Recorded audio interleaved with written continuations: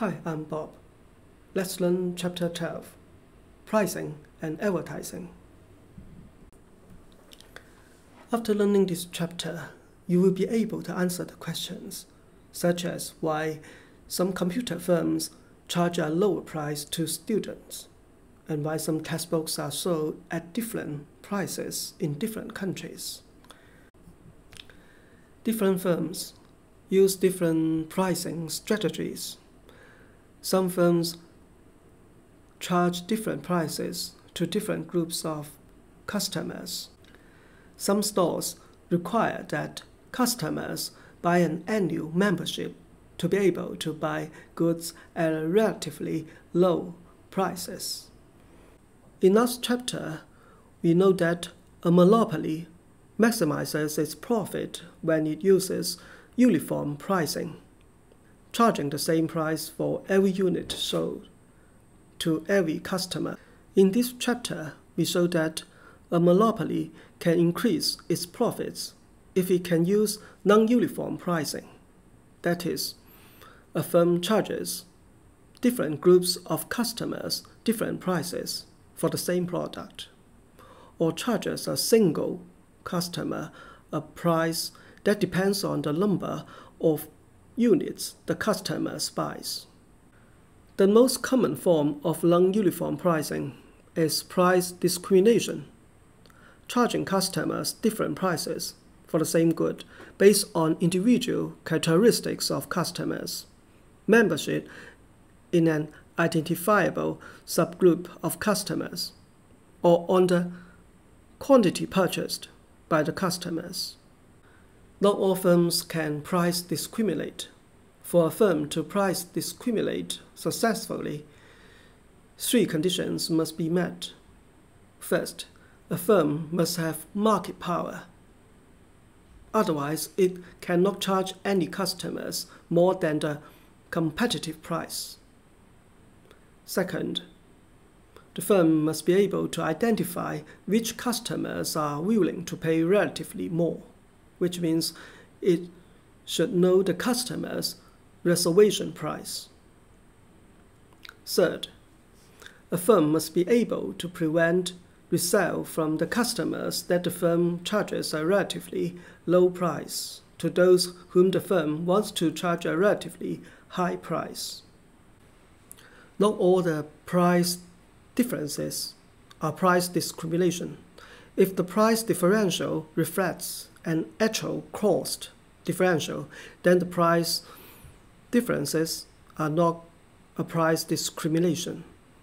There are three types of price discrimination. The first type is called a perfect price discrimination. It's also called the first-degree price discrimination. The firm sells each unit at the maximum amount each customer is willing to pay. It captures all the potential consumer surplus. But the perfect price discrimination is rare because firms do not have perfect information about their customers. Perfect price discrimination is efficient.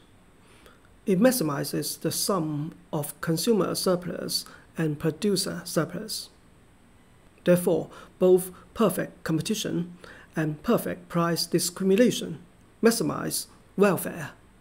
However, with perfect price discrimination, the entire surplus goes to the firm, whereas the surplus is shared under competition.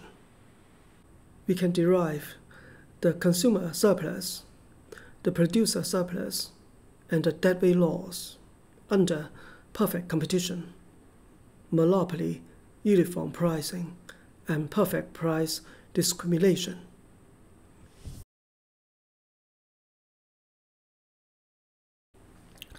Firms that cannot perfectly price discriminate may charge a group of consumers with relatively elastic demands a lower price than they charge other groups with relatively inelastic demands. A firm engages in group price discrimination by dividing potential customers into two or more groups and setting different prices for each group.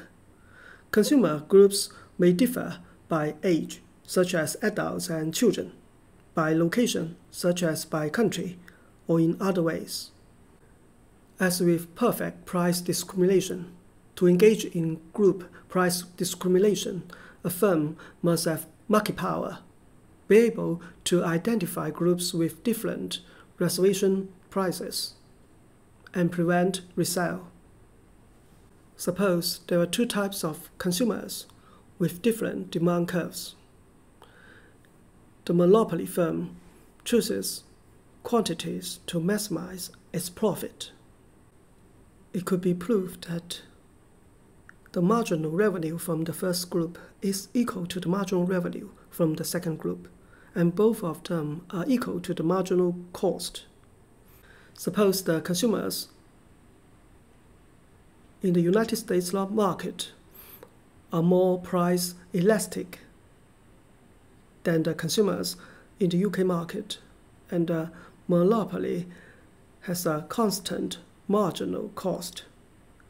Then it will charge a higher price and sell fewer products in the UK than in the United States.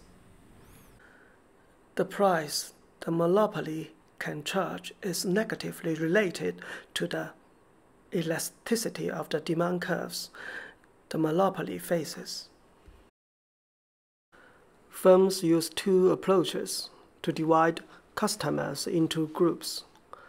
One method is to divide consumers into groups based on observable characteristics of consumers that the firm believes are associated with relatively high or relatively low price elasticities. For example, movie theaters price discriminate using the age of customers. Another approach is to identify and divide customers based on their actions. The firm allows consumers to self-select the group to which they belong. For example, a firm may identify customers by their willingness to spend time to buy a good at a lower price. Many firms use discount coupons. Those price-sensitive customers are willing to spend time in collecting coupons and pay a relatively low price. Airlines give customers a choice between high price and low price tickets because they know that the vacation travelers usually plan their trip in advance and have relatively high elasticities of demand, while the business travelers have a relatively inelastic demand curve.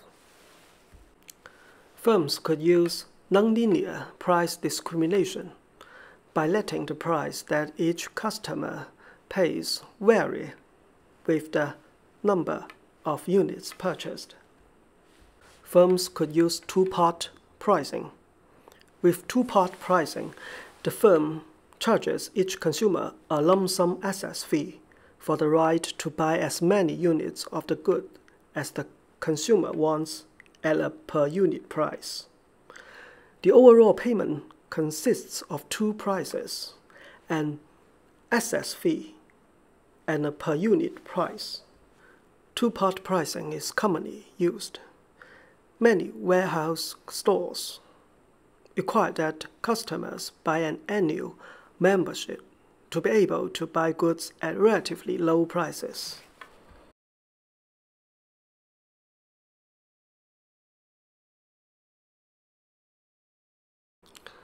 If all the consumers are identical, the firm can maximize its profit by setting its price equal to its marginal cost and charging an access fee that captures the entire potential consumer surplus. If the consumers have different price elasticities, and if the firm knows each consumer's demand curve, can prevent resell and can charge its customers different prices and access fees. It can capture the entire potential consumer surplus. Now suppose that the monopoly has to charge each customer the same lump sum fee and the same per unit price. Then it could maximize its profit by setting a lower lump sum fee and charging a price that is above the marginal cost. Another form of ununiform pricing is a tie-in sale, in which customers can buy one product or service only if they agree to purchase another as well. Firms could advertise to maximize its net profit. A successful advertising shifts the demand curve by changing customers' tastes or informing customers about new products. The monopoly may be able to change the tastes of some customers by telling them that a famous person uses the product. By doing so, the consumer's demand curve shifts to the right or becomes less elastic. The rule for setting the profit-maximizing amount of advertising is the same as that for setting the profit-maximizing amount of output. Set advertising or quantity where the marginal benefit equals its marginal cost.